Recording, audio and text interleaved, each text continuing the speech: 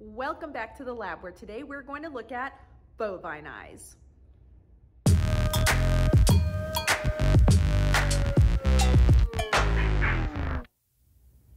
Let's start off by looking at some external structures. Here we have this clear portion right here. Now, I know it looks cloudy and blue and grayish, but normally in a living creature, this would be clear. So, what is that structure? Hopefully you're saying the cornea. So remember, the cornea is part of the fibrous tunic. Okay, we have this clear portion, again, post-mortem, that turns this grayish, bluish, cloudy color. And additionally, we have the white of the eye, which is the sclera. Now here, these things that look like meat, that is muscle. And remember, we have those rectus muscles. Now the cool thing is, when you flip this eye over, you kind of have to dig around a little bit. But this structure right here, as you're watching this, kind of think to yourself, what do you think that is? If you are saying the optic nerve, you are correct. And I'm going to refer to this again as we get into the eye. So let's go ahead and open this up.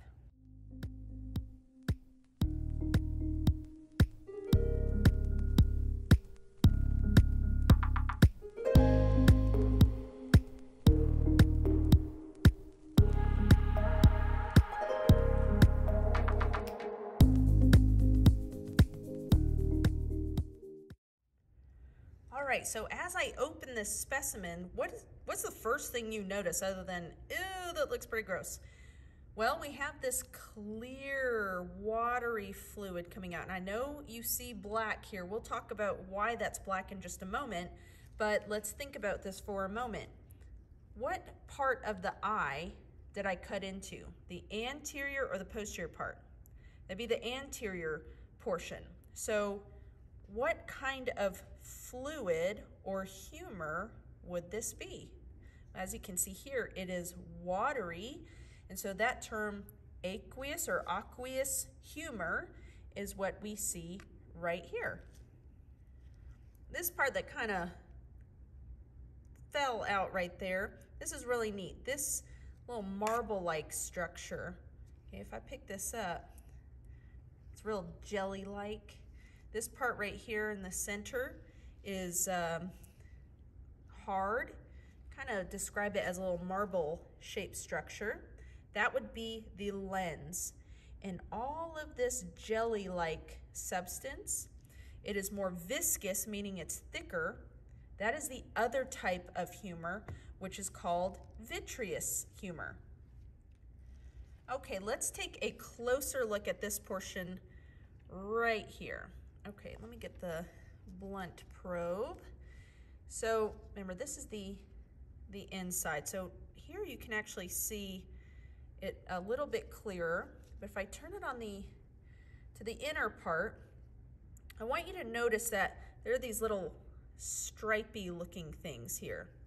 There is a structure called the ciliary body, which is made up of a couple of things. We have the ciliary muscle, and then notice on the lens here, see how we have these little stripy things? Well, that is evidence of these things called the suspensory ligaments. So together, the ciliary muscle and the suspensory ligaments will create a structure called the ciliary body. And together what that does is that controls the shape of the lens. And so they'll either loosen or tighten, and that can make the lens either flatter or rounder. Additionally here, we have the circular muscle called the iris. Okay, so the iris, so the ciliary muscle, part of that ciliary body, is the outer portion. This portion right here, that's the inner part, that is the iris. So hopefully you can see the distinction between this right here and this right there. And in the center of the iris, which is commonly referred to as the colored portion of your eye, See how right here this is open? I can actually take my blunt probe and I can put it underneath that muscle. So you can tell this is an opening.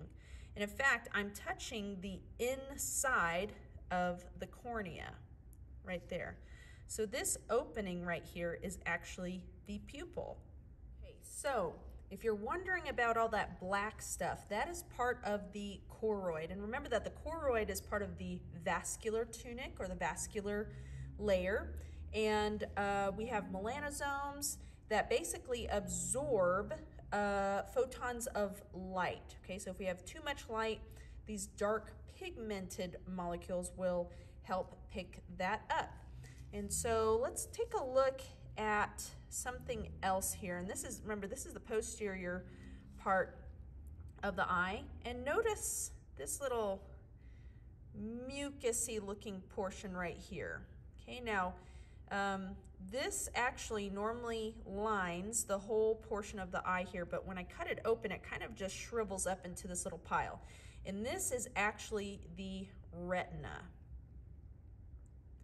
Now the retina is going to attach to this portion right here.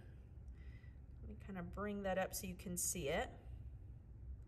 Now what do you think this corresponds to? Well, think back to what I pointed out at the very beginning of the video. If I put my thumb on that, and I flip this over, what's on the other side? The optic nerve. So here is where we'd find the optic disc. Now let's go over what this really neat structure is. Okay, this is actually part of the choroid as well. It's called the tapetum lucidum, or sometimes you may see tapetum lucidum. It's also known as the choroidal tapetum or tapetum fibrosum. Now think to yourself, do you have one of these? Hopefully you're saying no, and let me explain why and why we don't have one of those. Have you ever been driving late at night and off to the side you see these two beams of light that are bluish green looking at you?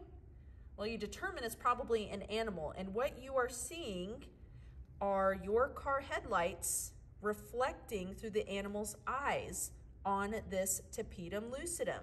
And the function of that in some animals, not all animals, but the animals that have this, what this does is this allows photons of light to basically bounce around, and that animal, as a result of that, has a little bit better night vision. So no, we absolutely do not have that in our human eyes. Well, that does it for this dissection tour. So if you like this video, please give it a thumbs up. Let me know if you have any questions in the comments, and please feel free to check out my dissection tour playlist where you can find all the other specimens I've talked through. And don't forget that I also have playlists organized by body systems or organ systems so that you can look at these structures compared to what we see in human anatomy models. Thank you so much for watching, and I'll see you next time.